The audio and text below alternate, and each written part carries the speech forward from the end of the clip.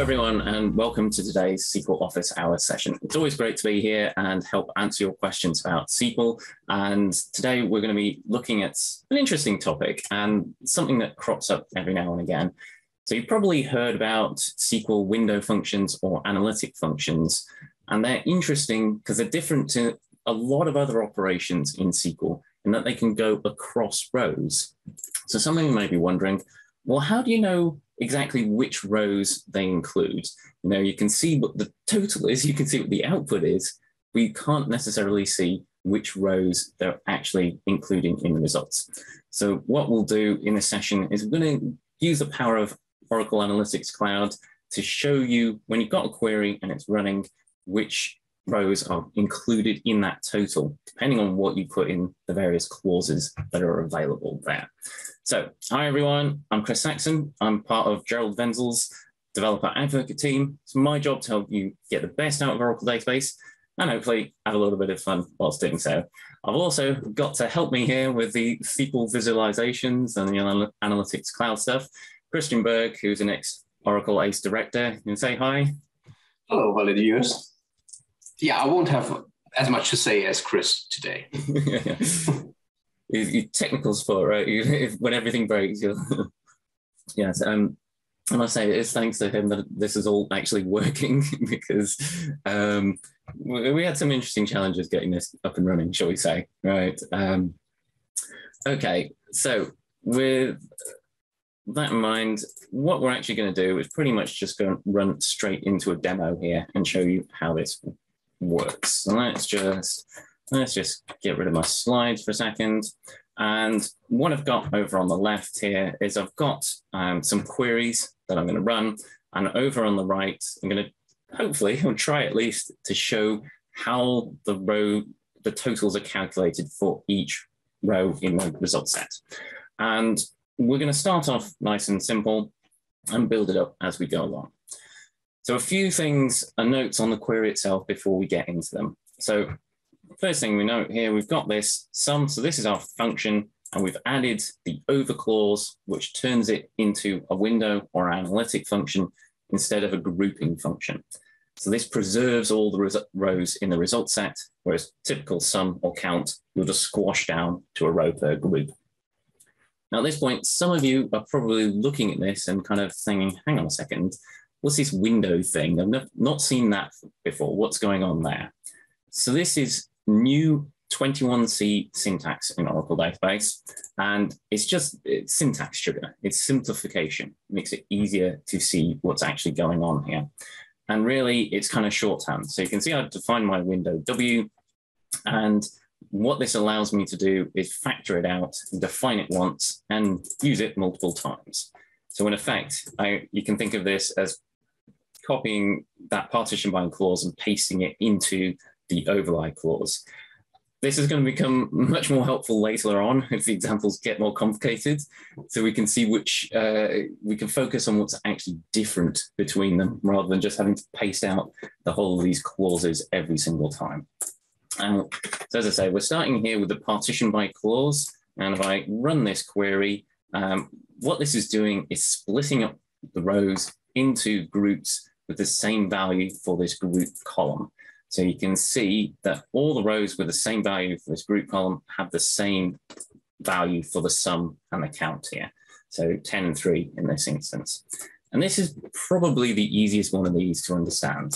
So if we go over here, what I'm showing here is, you can think of this kind of in the middle here, original data set as the actual table itself. And over on the right, the far right, I'm showing which column, or which rows I should say, are included in this total. So when I've got my first row here, window ID 1, it's got the sum of 5 and a count of 2. Which rows comprise that total? Well, it's these ones here, 1 and 4, because they have the same value for this group column. So you see, if we go to row 4 as well, again, it's highlighted the same ones. And we look at 2 and 3 and 5, they all have the same group, so they're all highlighted, and 6 is off in a group on its own, so that's out there all by itself. So that's partition by. It splits the rows out into groups, separate groups, and calculates the subtotals within them. as I said, unlike traditional aggregate functions, which would squash these down, so we just get 3 rows in the output, one for each value, 1, 2, and 3, we get all 6 rows in the result set. So that's partitioning. Let's see, there's a question. Could you show the first query as it would be written pre-21C? Just very quickly, I mean, literally, if we just replace that W with those values there like that and get rid of that window clause, is exactly the same as that. Like I say, just take whatever this definition is and stick it in here.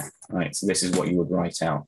As you can see, it shortens what we're doing quite considerably, and this is going to be very, very useful as we get further down in the session. Okay, so that's partitioning, split them up into different groups. Let's now look at sorting. So what I'm doing is ordering by the sort columns. So let's just bring up the order by panel and we'll run the query here, and we're going to get running totals for them. Now you can see I've actually got 3 different ways to define these. So there's 3 different ways we can define the frame in terms of number of rows, a range of values, or a number of groups. And groups, again, is another new 21C thing. So if you haven't seen that before and you're going, what is this thing? Again, don't worry, that's new 21C. It is very useful in some cases. I'll talk a bit more about those in a minute. So again, we've got our sorting by the sort column, hopefully fairly straightforward, and then adding these rows, range, or groups. So unbounded preceding is also shorthand for unbounded preceding and current row. So include everything before the current row. However, as we'll see in a second, it can also include rows after the current row. Okay, so you can see we've got our running totals here, but you'll notice that for some of them, for these range and groups, the running total doesn't actually increase. It stays the same for some of these rows. The first 3 of these, those 2 and those ones, same for the count. So how does this work? Well, we go over here to our visualization. We can see, start with rows. Rows is the easiest one. It means only include the rows that appear before the current one in the result set. So we're on the first row, we've just got 1 row. And as we work our way down, you can see we're adding 1 row to the result set each time. So we're increasing how many rows we're adding. However, what's with this range and groups? They already include the 2 rows after it in the result set. So what's going on here? Well, range means include all the rows which have a value less than or equal to the current row. So we're sorting by sort column 1. That's not unique, right? So we include all the rows which have this value 1 for the sorting. So that's these 2 after it, I should say. And groups means all the ones which have the same value as the current, and again, all previous values. So we'll see in the next one the difference between range and groups in a bit more clearly. But in this case, they actually highlight all the same ones. So if we go to row 4, again, because 4 and 5 have 2 for the sort column, both range and groups include 4 and 5 in the total. So as I flip back and forth between them, hopefully you can see that the rows is changing, but the range and groups are staying static. They are constant. And it's only when we get to 6 that we include all the rows in the result set. So that's sorting things, and we're getting things as we go along. Let's move on now to the next one. Order by 1 preceding and 1 following. So far, we've just said include everything up to the current row and the same value as it, depending on what frame we define, rows, range, or group. We can also define sliding windows as an offset from the current row. So rows before or rows after the current one, and the number of rows we're defining. So what we're saying here is between 1 preceding and 1 following. So what exactly that means, again, depends on whether we use rows, range, or groups. So with rows, it means exactly, or at most 1 row before, and at most 1 row after. Range is the number of values. So anything from the current value -1 and +1 in that range, inclusive. Groups is the number of distinct values. And we'll see the difference between range and groups more clearly in a second as we work through this. So let's see, as we get these results here, you can see we end up with more of a sliding window. We end up with lots of rows which have the same value. So we go back up over here, and we're including with rows one before or after the current, before or after. So with our rows at the top here, we're going to include at most 3 in the result set. You can see the window kind of slides up and down as I flick through. But range and group seem strangely static, don't they? They seem strangely stuck. So what's going on here? Well, it's the same as when we had current row. With range, we're saying include all the values up to 1 greater or 1 less than the current one, inclusive. So we're on row 1, add 1 to 1, and you get 2. So we include rows 4 and 5 in the output here. So you can see those down here. Now, groups is similar, but subtly different. It's saying how many distinct values are there. It's not looking at the actual difference in the values. It's saying just how many unique ones there are. So at this point, we've got value 1 and value 2. There are 2 unique values. We're saying include 1 unique value after the current. So we move down to 4. We can hopefully, we'll see a bit more detail what's different between range and groups. So with range, we're saying include everything 2 plus 1. So up to the value 3. 6 has the value 4 for our sort. So it's excluded. However, there is only 1. 4 is the next value after the current. So it is the next group after the current. So groups includes 4, whereas range excludes it.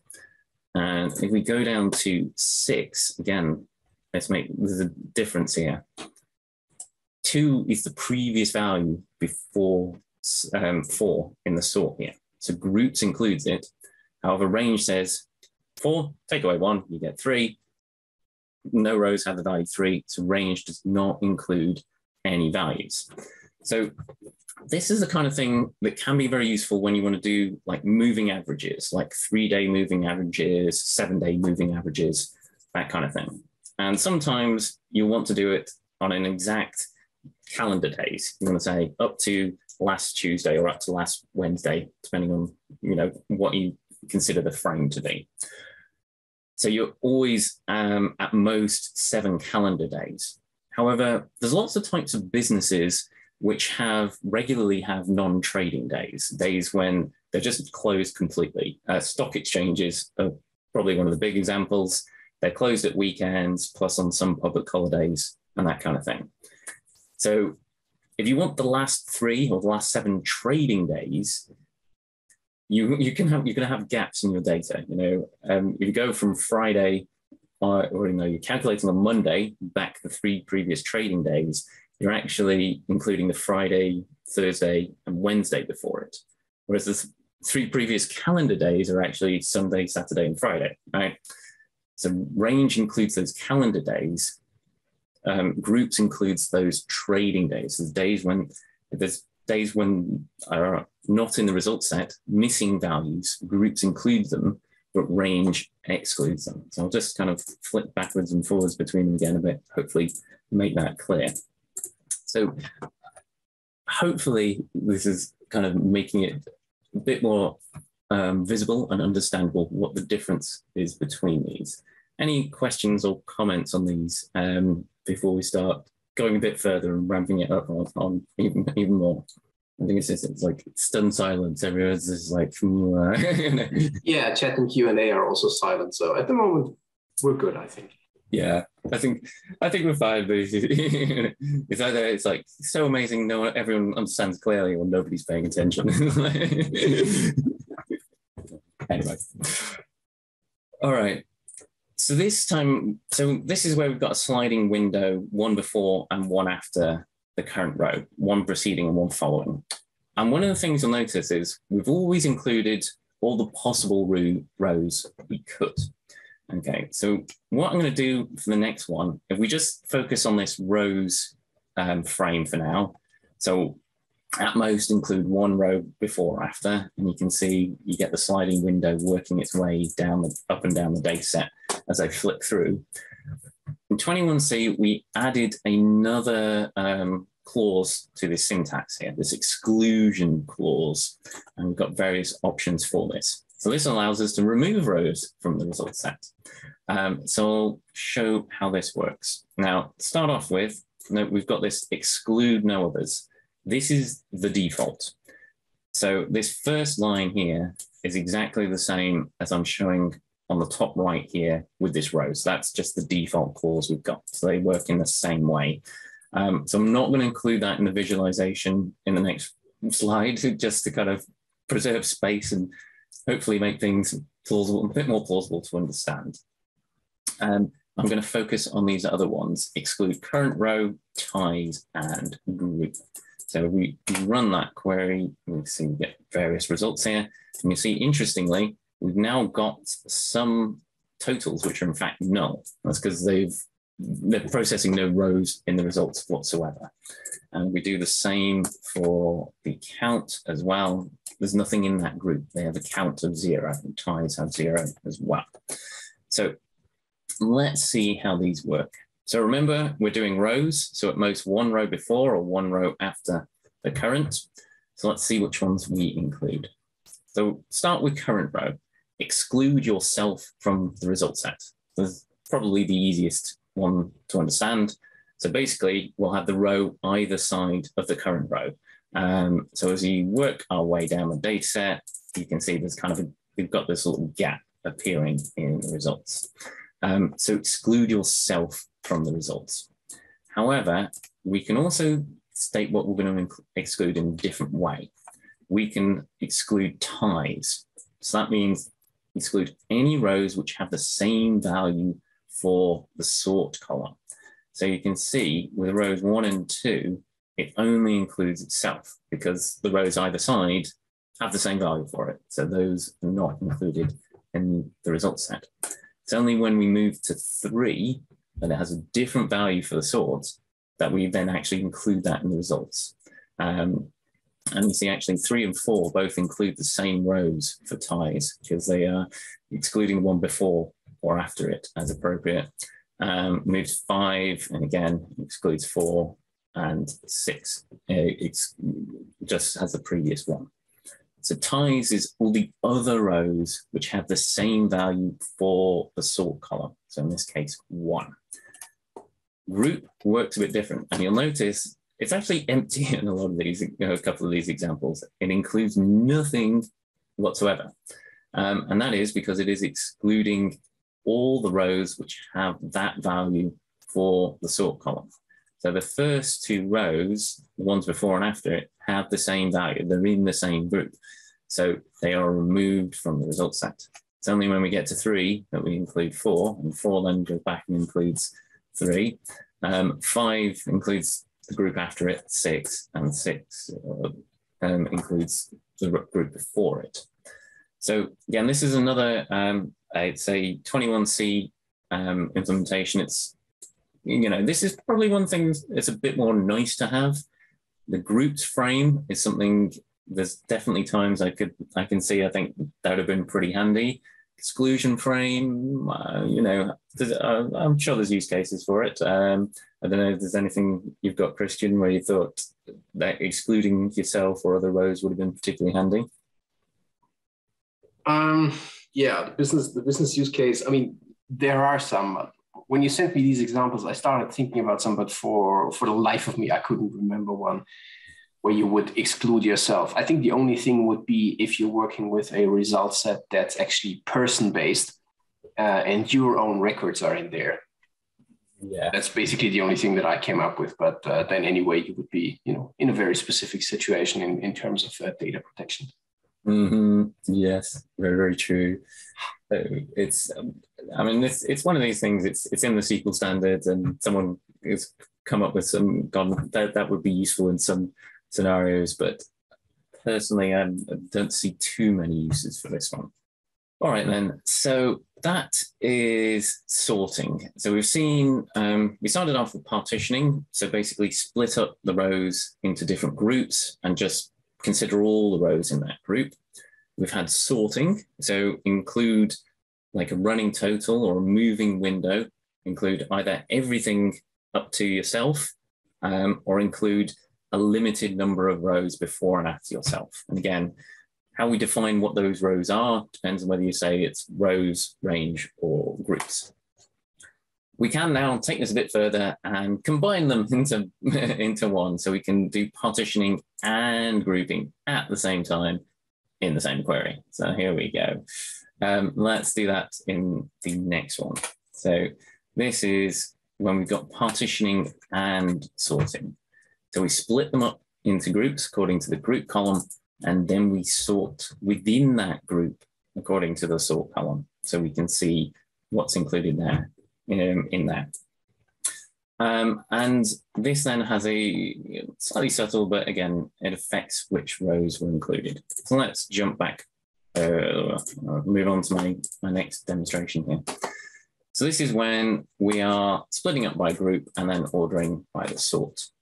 And again, we've got rows, range, and group. And this time we're doing everything previous up to including the either the same row, same group, same value as the current. So start off with the first row that's in group 1 and all of them included. Now, if we go to the second row, that is in a new group. So we don't include the previous one because we split it by group column first. So that's just kind of completely separate. And then we sort by it. And see with rows, we only include rows previous to this in the results. That's just one row. But range and group, again, include a row after the current in the total because the sort column is the same and not unique values here. So we can see that 2 and 3 change for rows, but not for range and group because the sorting is non-unique here. Go to 4, that's in the same group as row 1. So at this point, all of them include it. 5, actually the results here are the same for all of them. And again, 6 is in a group on its own. So that resets the group and the total like that. So we can split things up and then have separate groupings within them. This is the kind of thing where it could be useful if you want to split things up by customer or by product. You know, when you want to get the customer's running total of sales or products running total of sales per day, you might want to have really different ones. And I think this is where the window clause is starting to show its really usefulness because, of course, if I had to paste these into all of here instead of W, you can see it's starting to get, you know, a quite wordy, tricky to follow. And of course, there's a real chance I would have made some mistake and you know, accidentally typed it wrong at some point. So this is, it's a simple thing, but I think this is a really nice, really useful thing to have. So see, there's a couple of things. Wordy, but still works. Yes, exactly. It still works. I think it's, I mean, why would it not work? You know, certainly if you've got more than one window or analytic function in a query which have the same or similar, they share the same root of the window, I'm not sure why you wouldn't use it, right? Because it just makes things much easier to follow and see. If there's other questions, please put them in the QA window, let us know. I see that someone's asking. There was one question in the chat, Chris. There was a question whether people can get the scripts afterwards. The classic question. Yes, I can share the scripts to actually generate these ones here where I've got in SQL Developer. That's fine. I'll put them in Live SQL or something like that. Tweet out the links later. The visualization, the OAC thing we've got here, that's we can look into exporting the whole of this project essentially, so you can import it into yours. We've had a level with you bit. We've had to do some bit of smoke and mirrors here. We haven't. It's not quite just like running these queries behind the scenes. We've had to do some stuff so we get this nice little highlighting effects, so you can see which rows are actually included in the results. So we'll see what we'll do about that. But ultimately, yes, I would like to make this available in some form so you can actually play around and fiddle with it and see what you think. You got anything to say on that? We'll make it work. Let's leave it at that. We'll make it work. Yes, fair enough. Yeah, good. Alrighty then. So there's no other questions or comments on that one at the moment. I'm now going to move on to a slightly different example. So these things that I've shown you so far apply to pretty much all the standard aggregate functions. So most of the aggregates, so we've got sum and count here, but also average, standard deviation, median, that kind of thing. You can add the over clause and do these partitioning and sorting. So as I said, we could get the rolling 3-day average or 7-day average. You can get the running total, running average up to now, that kind of thing. So most of the kind of classical stats grouping functions, you can just slap an over clause on them and turn them into a window function like this. However, there are a few specific analytic functions, ones which you must use this clause for them to actually work at all. And I'm just going to cover one in this thing, and that is lag and lead. So this is probably the most common one that you'll run into. So with this, we can actually get values from the previous or the next row in the result set. So basically look forwards or back. Hopefully fairly obviously, lag means lag backwards, look backwards in the results. Lead forwards, look forwards in the result set. So get the lag previous, lead next. And you can see I've actually got two windows here, leveling things up here a bit. You can actually chain many windows. You can have several window clauses that you've defined here. So I've got one which is just a pure sort, either look forwards or backwards, and another one which is partitioning and then sorting. So they have slightly different effects on what we do. The other thing here is I've got vanilla, plain, lag and lead, and I've also got this by two. So this states an offset of how many rows you want to look forwards or back. So in this case, I'm saying I want to look 2 rows forward or back as appropriate. So we've got our results there. So let's look and see which rows are included. And we'll start off with plain lag and lead at the top. So either get the next row lead or the previous row lag. And as you can see, as we work down with our lag and lead, we're getting the row either side of the current in the result set. So I'll work back up again as well. You can see that hopefully nice and easily as we kind of, nice little effect we have there. With by 2, by having this second parameter and setting it to the value 2, that means look 2 rows forward in the result set. So if we focus on these 2 in the middle here, you can see we're jumping 2 rows forward or back. So it's not until we actually get to the third row in the result set that lag by 2 actually returns, processes anything, fetches anything. We can see it's null in the results here. And again, that kind of moves up and down. So we go up and down through the result set. And then we've got including the partition by. So this works exactly the same way as the previous ones. Split it up into the groups and then find the next or previous row according to the sort. So if we start with our first one, there is nothing before the first one, so lag returns nothing. But leave partition by, the next row with the same, in the same group, the same value for the group column here is actually row 4. So that is the one we include in the results. 2 and 3 are in the same group, have the same group column value, same partition.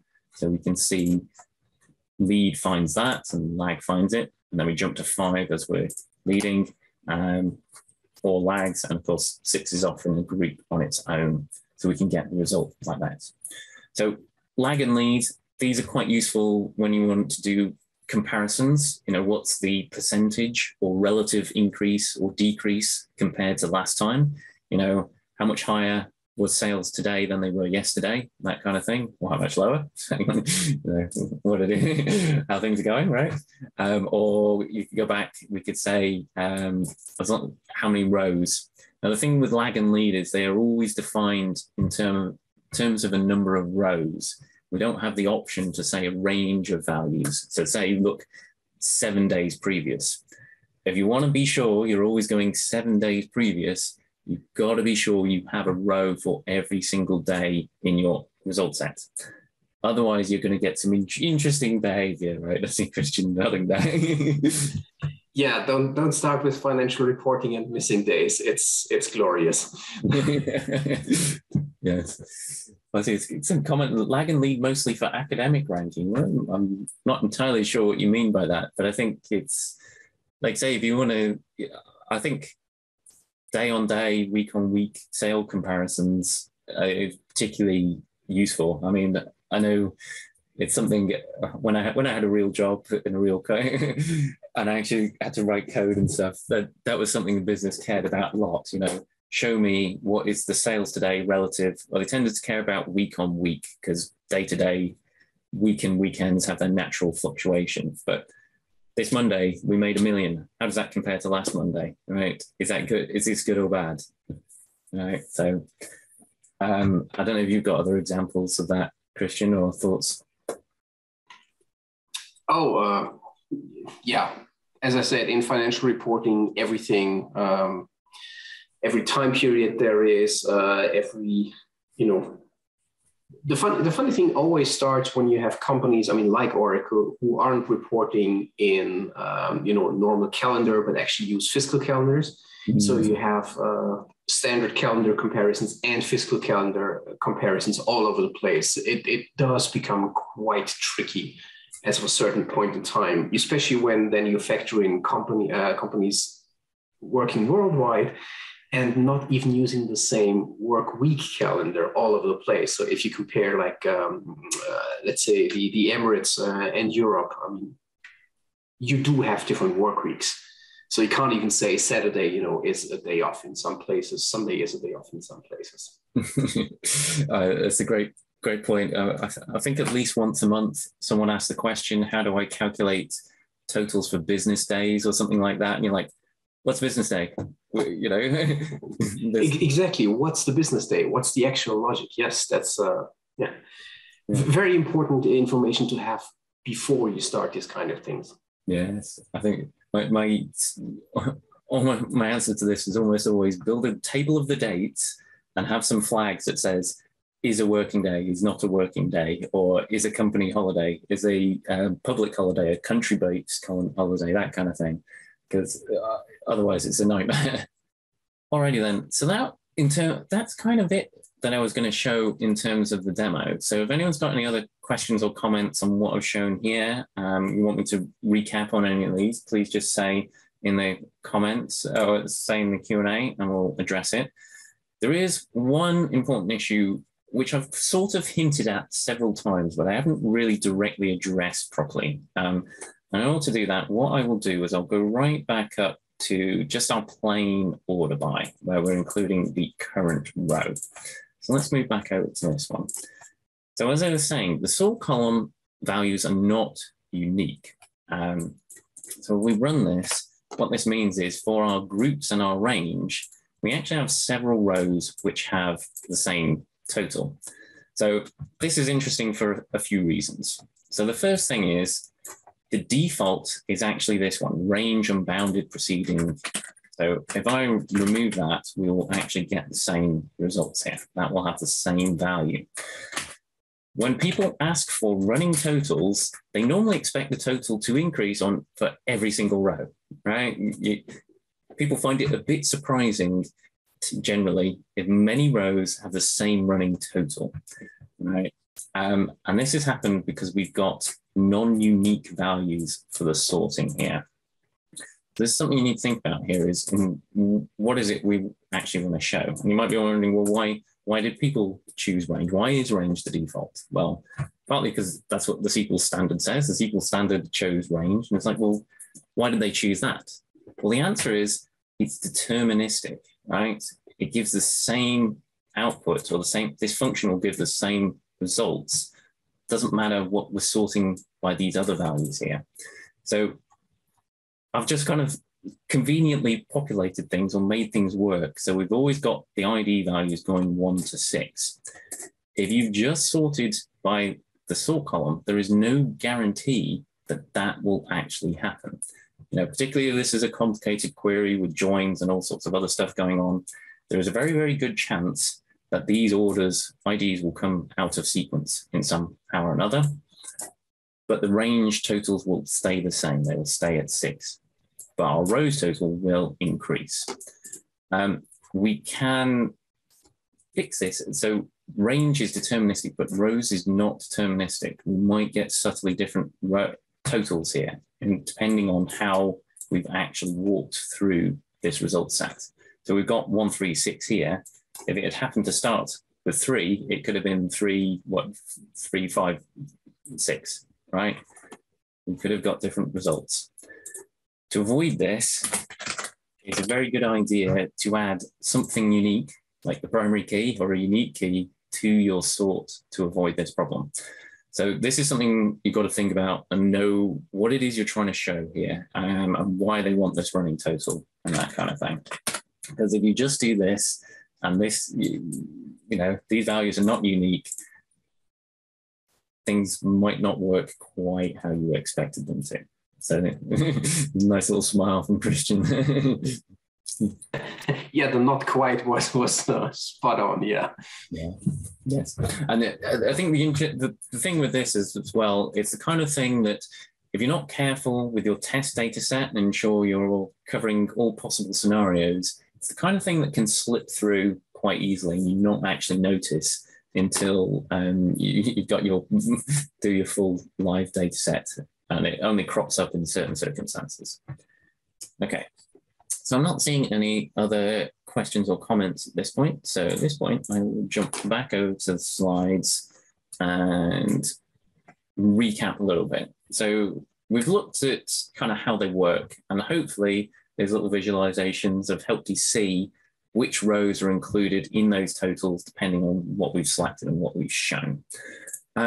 So the next question is like, well, why? What are these? What's the point of this? Why are we using this? So we've talked a bit about some examples and situations. I'll just kind of recap these to kind of hopefully make them a bit clearer. So to start off, one important reason for using SQL analytics or window functions is to avoid self-joins or accessing the same table many times in one query. So we've got a kind of a classic beginner error mistake that happens here. We've got some table, but we want subtotal counts from that table. Now, I haven't actually joined it here just to save slight space on the slide, but maybe we want to count up the totals per customer or per product or per country or something like that. A lot of people kind of reach to a subquery like this. And the problem here is, well, we're at least doubling up on the amount of work we're doing, right? You're going to read the same table at least twice. Unfortunately, things could get a lot worse than that, significantly worse. I had a session, I think last year, it was a while ago now, where I talked about subqueries and the problems these can cause. But basically, you're at least doubling the work you want to do. And that doesn't sound good.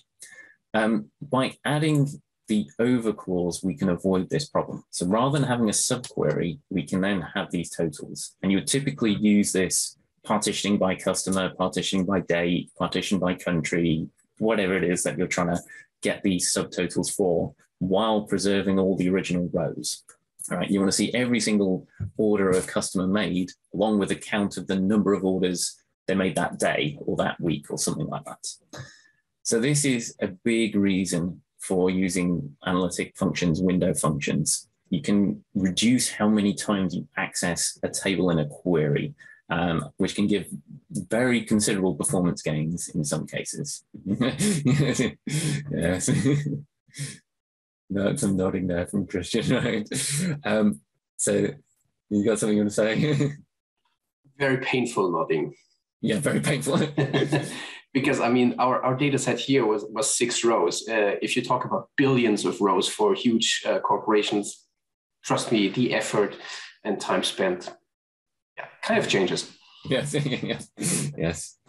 Okay, so this is a big reason, and I say quite often you'll use it just for these totals or partitioning, but there are some cases where you might want to do sorting as well to do things like this.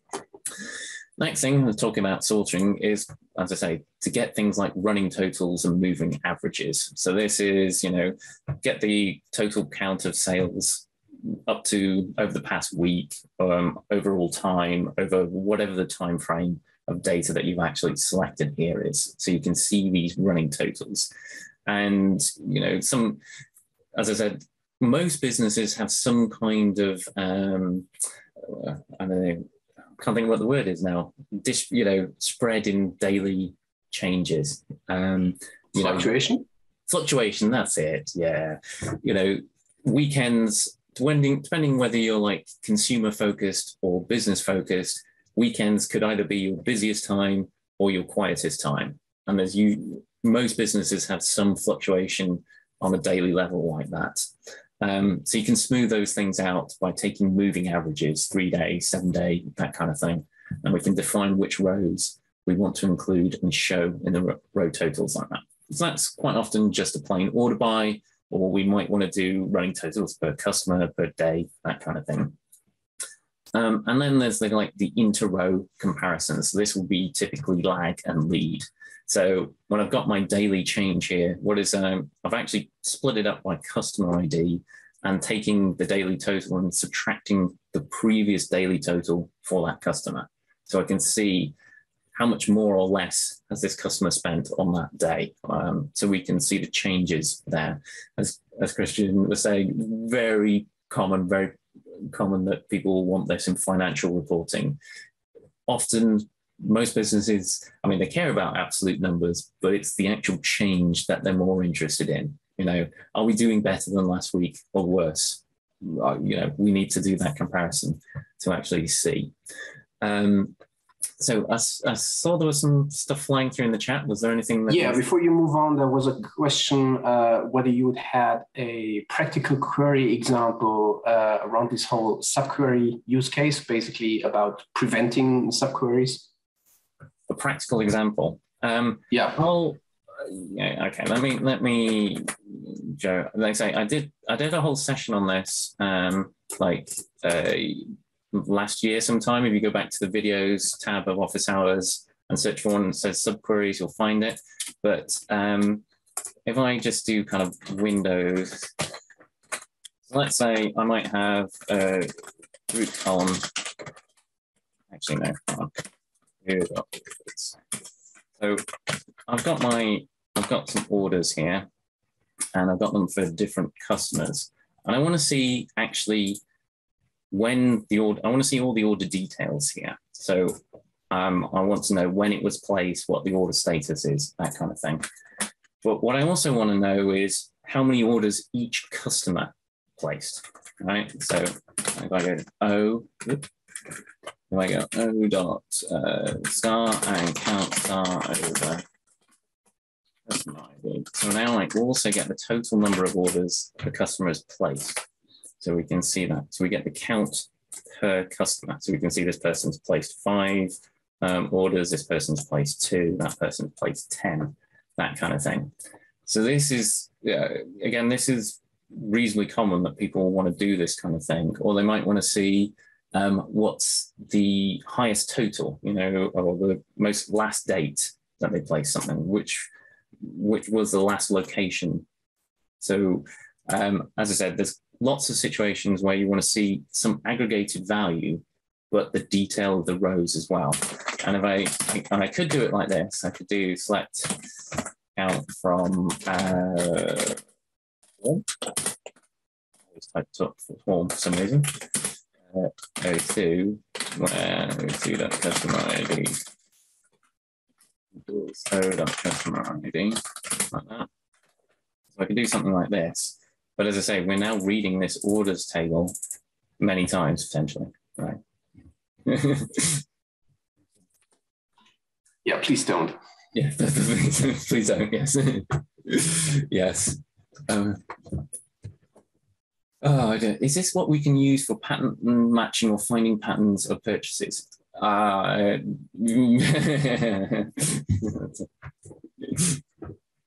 that's a whole nother big topic. There is actually a pattern matching clause, so we can do match recognize.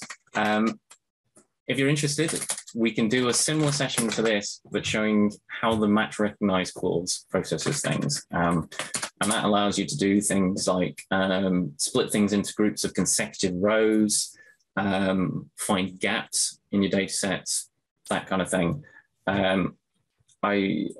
If people are interested, let us know, and we can do something like that in the future session. Yeah, think about what we did for this one, visualizing the match recognize. It's like, okay, that's gonna be fun. So interestingly, when you add partition by customer ID, the query return the rows ordered by customer ID. So yes, that's a very, very good observation. And if we look at the plan very quickly, we should see, you'll see see where it's saying down here, window sort. It's actually sorting the rows by that. This just makes it more efficient to calculate those running totals, rather than for every customer ID keeping track of how many we've seen so far. Sort them, so you know when you've reached a new customer ID, you can, you're finished with that calculation essentially. So we've got that order by because we're partitioned by it. All right. Okay, I will go back to the slides and do a quick recap, and if there's still more questions, we've got a few more minutes we can hang around for, probably. Okay, so there was some use cases, some examples. There are many, many more. People have used these to do all sorts of weird and wonderful things like FIFO first in, first out picking operations for warehouses. Once you kind of get a feel for them, understand how they work, they open up all sorts of possibilities. Let's just recap kind of the three components for them. So partition by clause, split the rows up into separate groups according to those columns. And the functions will only include rows with the same value for those columns. So if we partition by customer ID, whatever that count or that sum or that average or that max is, it will only consider rows with the same customer ID. So each set of rows with the same customer ID is effectively handled separately. So we split them up into groups. We can sort the data with the order by clause to get running totals. So as I said before, the default for this is range between unbounded preceding and current row. So include all the rows which have a value less than or equal to the current row. If the sorting column is not unique, you will not get strictly increasing values for every single row, okay? Not always what you want. To solve that, either make the sort unique, add the primary key to the end of it or something like that, or use the rows frame. But be aware with the rows frame, the values then become non-deterministic. If for some reason the query returns the rows in a slightly different order, then you can get different results. Then finally, with the order clause, we can define a sliding window, a frame, to define which rows we include or exclude as well. So we can specify that in terms of number of rows. So that is always exactly how many rows you're going to include, or at most how many rows. A range of values, how many different, what's the upper and lower bound of values we're going to include. And I said, new for 21C, we've got those groups clause. How many different unique values are we going to include? Groups particularly useful when you could have gaps in your sort and you want to include the previous n values, whatever they happen to be, not range of values. And we've got the exclusion syntax. If people have got examples they want to share of exclusion, but that's, at least in my opinion, a bit more of a niche example, there's probably some situations where it would be useful. But yeah, I personally don't see that many. So Chris, just before you go on, there were two more questions in the Q&A. So the first one is, can you also explain the functionality of rank function in conjunction with the partition by clause? Yes, okay. So ranking is sorting row, or numbering rows, I should say, giving, actually, we can change this here, rank over partition by customer ID. So this gives ascending values, starts at 1. Actually, I'll start with row number. there's three of these. There's row number, rank, and dense rank. Row number is, I need to define a order by, order time. So you have to specify a sort because we're ranking them, sorting them to say numeric values. So for each customer, give them a value starting at 1 and saying, 1, 2, 3, 4, etc. So this is the first order, that's the second order, that's the third order for this customer. So we go 1, 2, 3, 4, 5, and then 1, 2, and then 1, 2, 3, and that kind of thing. So they start at 1, they're always consecutive, there's no gaps, the values are all unique. However, with rank, we start at 1, but rows with the same value get the same rank. Okay, so we won't actually see it by customer, I'll do by order status. So what we're saying is rank them according to order state, partition by, yes. Got to think about this now. I want to do it by order status. There we go, and store ID. Order by store ID. So there's several rows for each store which have the same status. And you can see ties have the same value. All the cancelled row orders for this store are at rank 1. And then we jump, there's 27 of those rows. So we go to the next row number in the result set, so 28. There's 2 of these for store 5. So we're splitting up by order status and then calculating those. And if you notice, partition by that, so when we get to the complete orders, we start by 1. Dense rank is similar to rank, except there are no gaps. So ties have the same value, but all the numbers are consecutive. So we get 1, 2, 3, 4, etc. So I hope that answers that and explains that at least in some detail. Will the groups clause be backported to 19C? I know of no plans to do that. So I don't know of any plans to do that. Valid reason to upgrade. Yeah, yes. And I found dense rank analyst function and you determine the latest plan year for HR insurance plans and etc. Oh, well, thanks for sharing. Yeah, if you've got more detail on that, that would be useful, interesting. You're looking thoughtful there, Christian. Yeah, I'm just thinking about the use case for insurance plans. Yeah, it would be interesting how that was used in detail. Yeah, exactly. Listen, I can see your mind thinking and worrying now. Yeah. Okay. So if you want to know more about this, my colleague Connor's got this great free class, Analytic SQL for Developers on Oracle Dev Gym.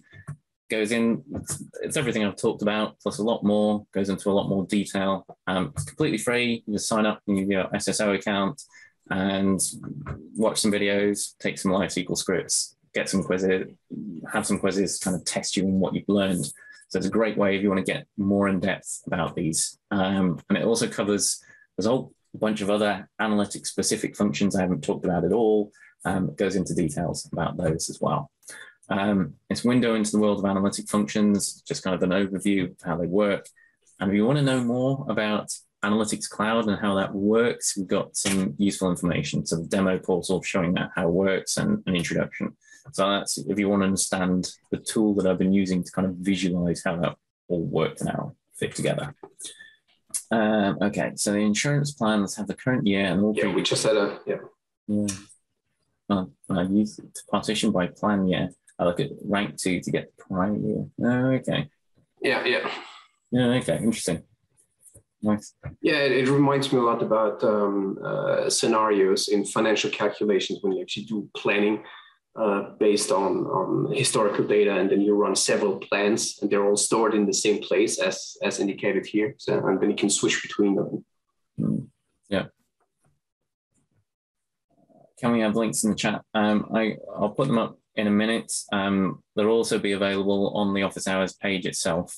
So if you go back there later, you'll see the links there too. But yes, I'll stick those in the links in the chat. All right.